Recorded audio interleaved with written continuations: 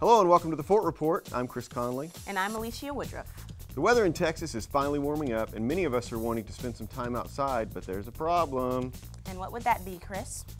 Some people, who will go unnamed, have made quite a mess out there. I quite agree. Earth Day is coming up, so now is the time to join in the nation's single largest community improvement program, the 26th annual Cowtown Great American Cleanup on April 2nd. In my opinion, nothing could have prevented this freak of nature which descended upon us. Last year, 4,700 volunteers collected 86,000 pounds of litter and debris. Organizers are hoping to top that this year. Registration is now open.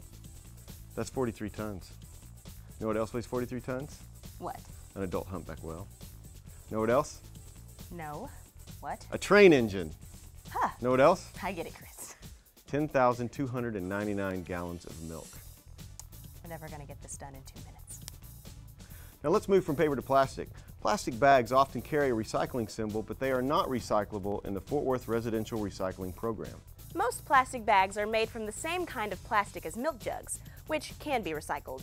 But unlike its more rigid cousin, a plastic bag can get stuck in the vast network of conveyor belts needed to sort the 43 tons of recyclables Fort Worth collects annually. 43 tons. Combine bags from all the households in Fort Worth, and you have a recipe for jammed equipment and a costly halt to the sorting process. We can't afford to experiment with expensive gadgets. Why is it that number again?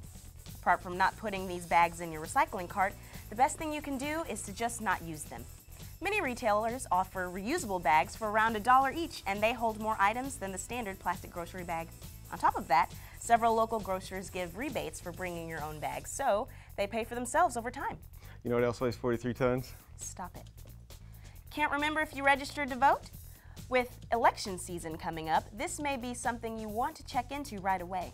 The Texas Voter Information website not only confirms whether you're registered to vote or not, but will even allow you to search for local polling places prior to the election. And if you know that you're not registered, then please use the informal online application service link provided on the homepage. With that, our 2 minutes are up, but you can always find out more about what is going on in Cowtown by going to the city's website at www.fortworthgov.org. And you can follow the Fort Report on the city's Twitter and Facebook for all of Chris's mini outtakes. Sell me out, why don't you?